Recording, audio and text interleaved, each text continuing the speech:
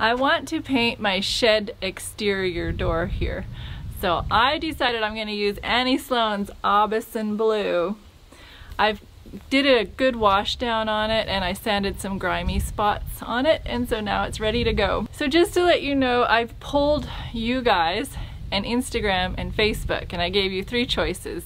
It was either olive green, a medium blue, or a charcoal black. And they were all really pretty close. I was surprised. But the charcoal and the blue were neck and neck to the end, and then 2 more votes came out with the blue.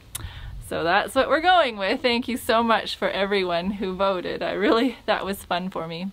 And I didn't mind either of the colors, or any of the colors. So thanks for helping me decide.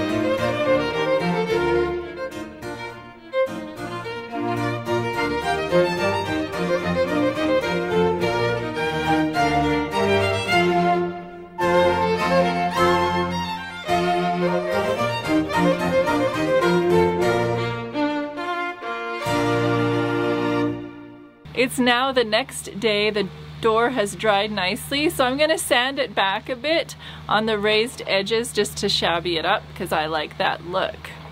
And then I chose to seal it with some Varathane. It's a water-based and it's semi-gloss. And it's a perfect day, there's no wind, so I better get to it.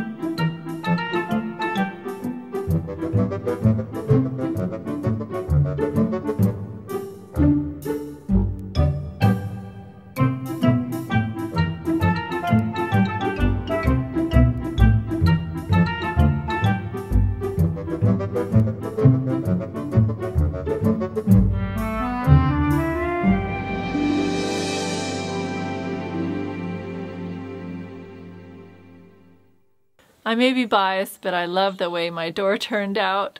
For all of you who chose blue, I thank you very much. I love the end product with the trim on it now and the doorknob in, and my little Christmas gift that my aunt and uncle gave me on the side. just love the whole total package. So I painted the inside of the door as well, and I did 2 coats, and I have 1/4 of a can left of this. And I did 3 coats of Varathane, and I used about 1/3 of a can. Thanks for watching, and I'll see you in my next video.